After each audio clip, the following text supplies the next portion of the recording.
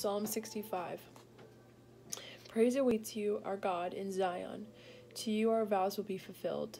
You who answer prayer to all people will come.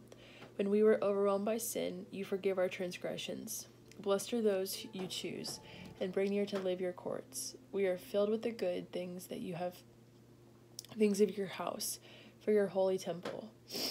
You answer us with awesome and righteous deeds, God our Savior, the hope of all ends of the earth and all the farthest seas, who formed the mountain by your power, having armed yourself with strength, who stilled the roaring of the seas, the roaring of their waves, and the turmoil of the nations.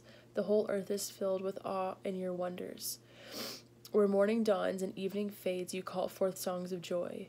You care for the land and water it, you enrich it abundantly. The streams of God are filled with water to provide the people with grain.